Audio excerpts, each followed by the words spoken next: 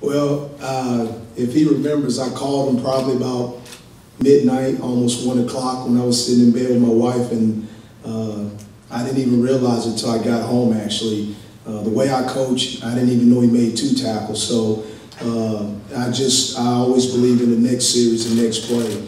And I remember getting home and giving Tom a call, and I said, great job. I didn't know he even made the 4th down stop. And so I just thought, you know, what a great deal for a guy who started off not playing a lot, starting back and forth, and what a great job to finish the regular season that way.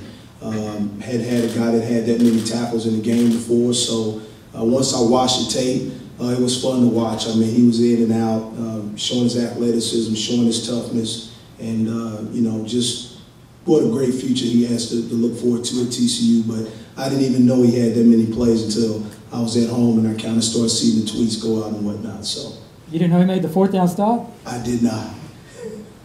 No. Seemed like everybody in the stadium knew. Yeah. When you're getting bum rushed on the sideline and everybody's running, I was ready. I was getting ready for the next call because I wasn't sure if they had it or not. But you know, we're just so trained to go to the next play and get ready for the next call with the way offenses are nowadays. So, but once it surfaced and I knew it was him, I just wanted him to know how proud I was at that moment when I found out.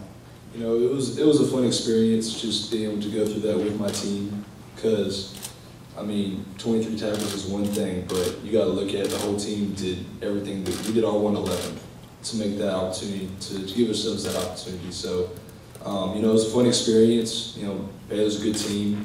It was a good game. We fought hard, and we got the win. But now we're moving on, getting ready for Oregon. So that's what we're focused on right now.